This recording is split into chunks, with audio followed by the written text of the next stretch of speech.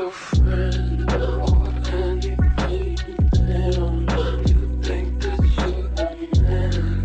I think therefore I am.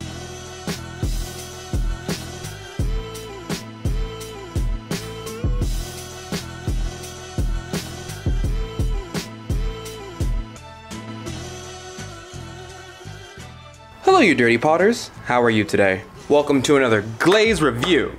In this episode we are testing Cosmic Tea Dust from AMACO pc-63. This one's a little bit different because I think this was supposed to be the thing that rivals Tenmoku Tea Dust, which is an example right here. Tenmoku Tea Dust is a very old school glaze in which most potters who know how to make their own glazes have the recipe to over time. I have my own recipe that was handed down to me. There's a Cone 10, there's a Cone 5 version of it, but I think this glaze was meant to kind of rival that glaze that's not on the market. So we're going to be testing this out today. We're going to be testing it out on a brown clay body, this bottle right here. We're also going to be testing it out on two different white clay bodies. These are both B mixed with grog, and as an added bonus, because you guys started complaining down in the comments below that I never do plates, we're also going to be testing it on two different plates. I think it's almost necessary to test out glazes on both white and brown clay because they have different makeups and different chemicals that make up the clay. And because of that, sometimes the glaze acts in different ways on different clay bodies. And I need to test out the most common of the two, white and brown. There's one small difference with this glaze though. This glaze specifically says, do not use for spray application. I'm guessing, and I'm just guessing because I don't actually know, that this Cosmic Tea Dust here, much like Tenmoku Gold, has little bits of lithium and little bits of heavy metals in it, as most glazes do, even if they are food safe. A little bit isn't too bad, but like 6% copper is definitely not food safe. That'll cause leaching. So I don't think they want you spraying it just for that one thing. This leads me to another conversation, which is that you can technically spray all of the AMACO glazes. I used to add a little bit of water to them, maybe about this much, shake it around a bit, and then I would put it inside my air sprayer and glaze my pieces as they spin. I think AMACO kind of knows that people have done this over time because this bottle has this warning on it that you're not supposed to do it. But like this bottle right here doesn't have that instruction on it. It doesn't say not for spray application anywhere. It just has directions, but the directions don't say the same thing that this bottle says, which is not for spray application anywhere on it. So I think this one has a little bit more lithium or something in it which is not for spray application. With that being said, I'm going to open up this fresh bottle in front of you so that you know that I'm not lying when I say we're testing a new glaze. Oh, yeah. Why I opened the top? Check that out. That's crazy. I've never seen that with another bottle glaze before. Whoa, look at that. But that's crazy. I've never seen that before. I now understand why they say that this is not for spray application. This, I don't know what that is, but I would not want it in the air.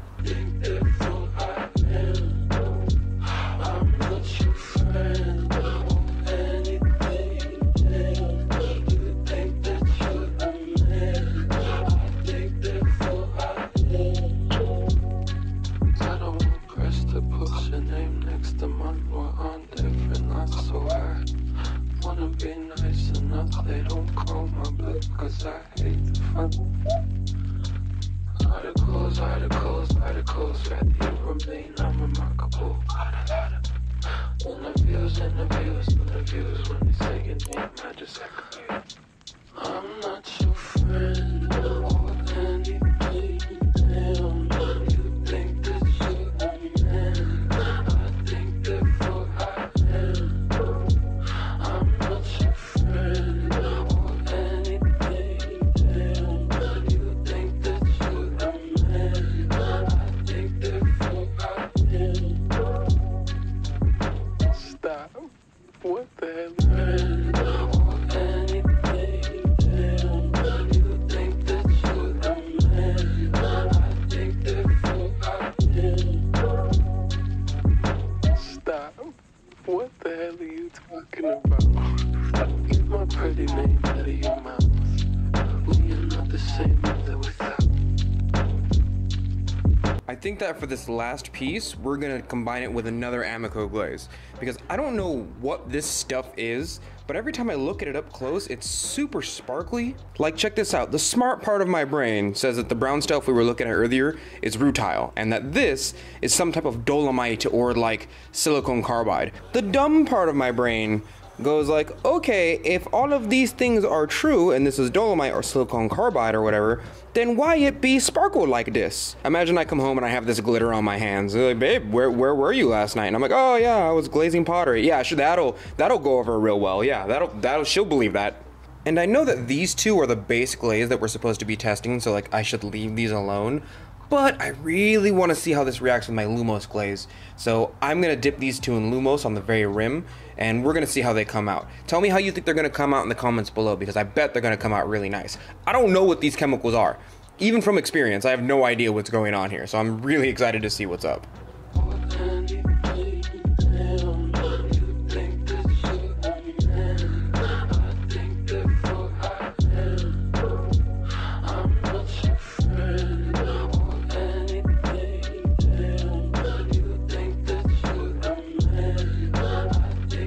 I think that for this last piece, we're gonna combine it with another AMACO glaze.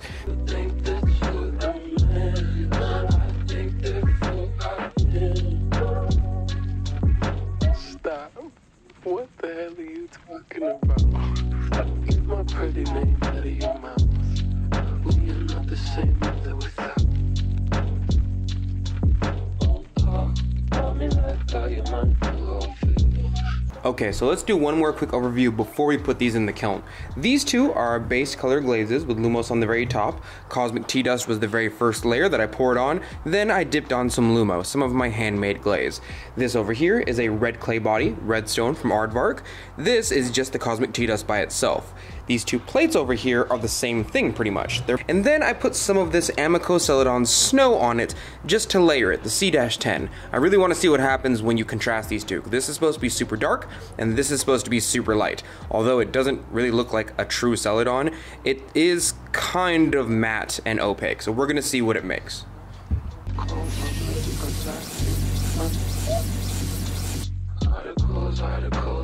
Okay, now let's take a look at our two base glazes for the Cosmic Tea Dust. This is so trippy to me. I know it's kind of difficult to see because the high majority of the glaze body is dark, while there's little specks of light in there, but what you're seeing on screen is exactly what I'm seeing, and I'm even trying to get a little more light on there so you can see it, but it really is exactly what it promises. It looks like Cosmic Tea Dust. It looks like a little bit of the galaxy that I stored inside of my pot. Now here's the thing, while I'm pretty happy with the results of the B mix with grog on it, it came out the same way on this one as well. Let's see if I can get a little bit more light on this to really show you. Wow, that's a little too much light, but it works. You see, this is what it looks like in actual sunlight. That's insane to me. Granted, it essentially looks the same, right? Like this and this, but you can see the sparkle. The other glazes that I've tested don't really do this sparkle effect. And on top of that, you can really see these little dark red spots. I have no idea what they are, but on B mixed with grog, it turns out very much like this sparkle effect. What the hell are you talking about? Keep my pretty name out of your mouth. We are not the same either without. Don't talk about me like how you might feel. And they both essentially came out the same exact way. Like, they both have this type of sparkly effect on them. The one thing that I'm confused about is that this is B mixed with grog, right? So these two are basically the same exact thing. This one over here is a redstone clay body, but it came out way more dark speckly. You see how there's way more dark specks in this one than there is the other one? I don't know if those little dark red specks are an iron concentrated glaze. Is just the iron inside of the glaze? Is just concentrated iron inside of the glaze, and they figured out a way to make it like oil spot red, for a lack of a better term. But these sparkles are throwing me off. This is Twilight the Glaze.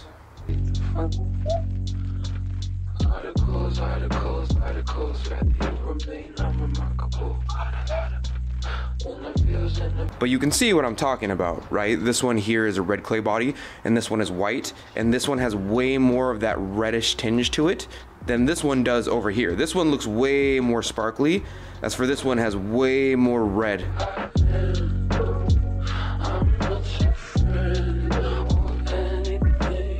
Granted, these two plates came out basically the exact same, with the exact same clay body and everything, but I am very confused as to like why the other brown clay body got way more red in it than the other one did. I'm not really sure why. That's kind of unusual for me. but this is a fantastic glaze combination. I don't think in general I really like the Cosmic Tea Dust. It seems a little bit gaudy for me, or at least a little bit too overused. You know, people who put like gold luster on everything. It's just after like a year it gets kind of gaudy and overused.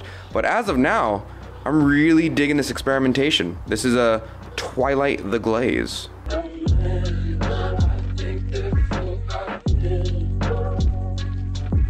Stop. What the hell are you talking about? Keep my pretty name out of your mouth. We are not the same either without. Don't talk me like how your mind will feel. Stop with the world, but so. I'm super curious to see what it would look like on the outside in natural sunlight, because the majority of my glazes that I have, like this green glaze right here, like this looks fine as it is in normal sunlight. Even this green glaze that I just came up with like last week, this looks okay in the indoors, and when you decide to take light off of it, or block some light, it essentially looks the same. You know what I mean? Like there's no real dimension to it. But this glaze over here, this Cosmic Tea Dust, essentially only shines really bright in the sunlight. You know what? Let's take it outside. I want to look at it in the sunlight. Wanna be nice enough, they don't call my bluff, 'cause I hate the fun. Articles, right? Yeah, see, this is the shiniest thing I've ever seen in my entire life. Wow, this looks like a 4th grade art project now. There's glitter everywhere. Okay, that's enough sunlight for me. Back into the cave now. Well, thank you, Dirty Potters, for joining me today. I just wanted to do an actual glaze combination. I know a lot of you don't know how to make your own glazes, so because of that, I just wanted to stick 2 AMACO glazes together for once to show you this nice combination. It essentially looks like an oil spot glaze. The only difference is that this is super gaudy to me. I'm gonna give this glaze a Dirty Potter 4 out of 5 because it is consistent. It does have versatility in that it comes out a little bit different on darker clay bodies, at least this one time. This might have been a garbage clay, so it came out better on this. And y'all know my pet peeve is getting the glaze out and then being like, I don't know if that's the real color that you're gonna give me on the bottle, and I hate that. I feel like it's false advertising.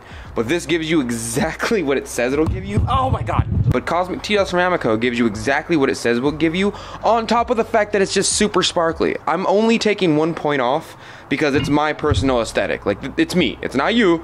It's me. Me and your mom are breaking up. It has nothing to do with you, kiddo. It's not your fault. It's a little bit your fault. It looks super cool and sparkly, and I'm into it. It's an interesting glaze, and it's kind of rare to see in the ceramic art world. I've never made a glaze myself like this, but also, this is kind of remnant of like a 4th grade art project, and it's just not my style. If you're into sparkles, that's fine, but sparkles have kind of like a cuteness factor, and I'm just not one to call ceramic artwork cute instead of artwork, you know what I mean? Not to say artwork can't be cute. One of them just has the context of like being little and small and like cute, and the other one is like crafting, you know what I mean? Which is fine, but it's very remnant of like a 4th grade art project of somebody who got the glue and the sprinkles and went ham with it. But who knows? Maybe you like sparkles. Maybe you like glitter on everything. Maybe you want your artwork to look like Kesha. That's none of my business. But thank you, Dirty Potters, for joining me today. If you enjoy this kind of content or you like me testing these glazes for you, put a comment down below. Let me know what you would like to test next for you. Let me know what you thought of this episode. Make sure to click that like button if you want me to make more, and I will see you, Dirty Potters, next week. Thank you for your patronage.